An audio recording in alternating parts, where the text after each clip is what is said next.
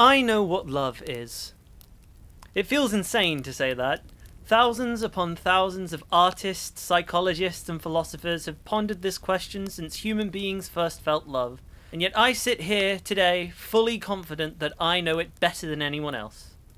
I'm confident when I tell you I know what love is, and love is despicable. I mean, love is happiness, and joy, and light, and truth.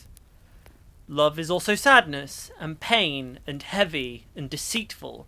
It's anger, and hatred, and fear, and anxious, and disgusting, and smelly, and sweet, and sour, and tranquil, and depressing, and furious, and calm, and sinful, and dangerous, and complicit. And at this point I feel like I've lost most people here, because how is love one feeling, and yet all of them at the same time? Love is despicable in the way that it's both simultaneously simple and despicably complicated.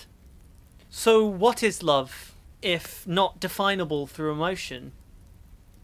Love is looking up at the sky, an afternoon sky, say, just as the sun sets. You see the way that the clouds have formed, how it kind of looks like a dog one minute, then maybe an ice cream another. Heck, it could be a new Pokemon design for all you know. Or maybe it's entirely unique. What if you're the first human in history to see this cloud in this specific formation? Or hey, what if you're not? What if some geezer 200 years ago looked up into the horizon and saw the sky the same way you see it now? Heck, what if someone all the way back in ancient Egypt looked up during the sunset and saw the same clouds in the same formation with the sun shining through them in a radiant dance of blue and white and red and orange and pink? And what if they felt the same way as you?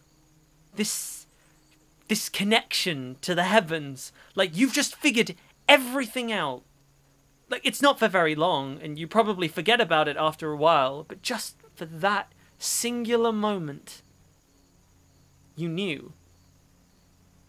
Love is walking home at night, and you're alone, and you feel alone, and you've felt alone for longer than a person should be alone. But then you look up into the night sky, and there, cutting through the darkness, there's the moon. Pale, small, and unassuming, but unmistakably the moon. And you go,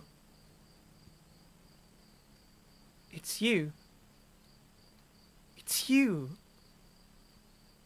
I remember you.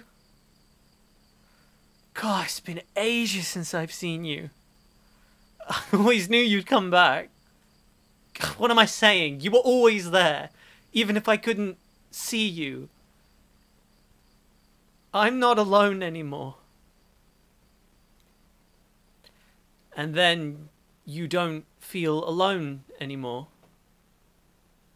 Love is clearing out your childhood bedroom, and as you're digging through a box to find things to chuck away, you find an old plush toy you used to have when you were 5 years old. And you think, oh, I loved this thing when I was 5 years old. But as you pick it up out of the box, you realize that it barely resembles the toy you got back when you were 5 years old. Well, the fur is all matted and crusty from all the times you took it out in the rain and mud.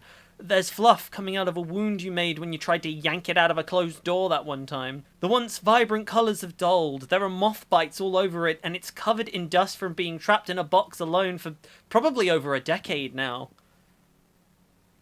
And you feel this strange guilt, because you know that if you had been more careful with how you treated it when you were younger, it wouldn't look like this, like a shell of its former self today. And no matter how much you cry and beg and plead, no matter what repairs you try to make to fix what looks broken, it will never really go back to the way it was before. It changed. And there is nothing you can do about it. Ugh, and now you're crying over a toy you haven't thought about in years, and you pull them into this tight bear hug, squeezing them as tightly as you would have squeezed them back when you were 5 years old, hoping they can hear you scream, "I am so sorry I abandoned you. I'm sorry. Please. Please forgive me. I still love you." And despite your guilt, you don't feel any animosity coming from your old friend. Now, who are we to interpret how a toy might be thinking, but I like to imagine that, despite how much has changed over the years, they're just happy to see their old friend again. Love is the sunrise. It's the sunset. Love is the sun and the moon and everything in between them. Love is the birds that sing at 3 in the morning. Love is the crackle of a cherished vinyl on a gramophone. It's the vastness of the countryside on the top of the hill, and it's how the vacuum cleaner can perfectly slot into that one gap in the house. It is the thrill of flirting with that attractive person at the club who's taking you home tonight. And it's the endearing groan of hearing your spouse say the same stupid joke for the millionth time. Well, it's terrifying, it's wonderful, it's tiring, it's awakening, it's religious, it's cynical, it's logical, it's absurd, it's sweet and sour and spicy and umami. It makes you cry and laugh and throw up all at once. It's ugly, it's mesmerizing, it's virtuous, it's despicable. Everything finally makes sense. Nothing makes sense at all. I know what love is. Through all of its deceptively simple complications, I know what love is. And love is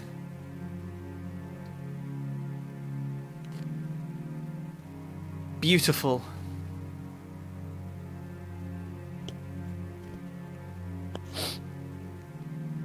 Ugh, my God.